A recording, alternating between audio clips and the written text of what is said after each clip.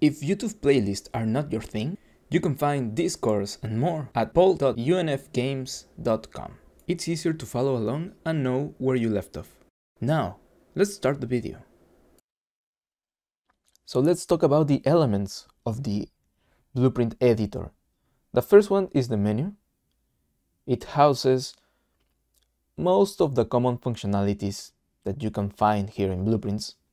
Just to show off a little bit of them, the most useful ones will be here in the file, refresh all nodes, reparent blueprint, and compile. Open asset is really useful. You can go and use the Ctrl P everywhere. It's really useful. For example, here, Ctrl P, and I can find my coin pickup really fast. Here in edit, find in blueprints or find are also really useful in order to find an exact event. Maybe you want the begin play here, you can find it, begin play. Double click it and it will jump to it.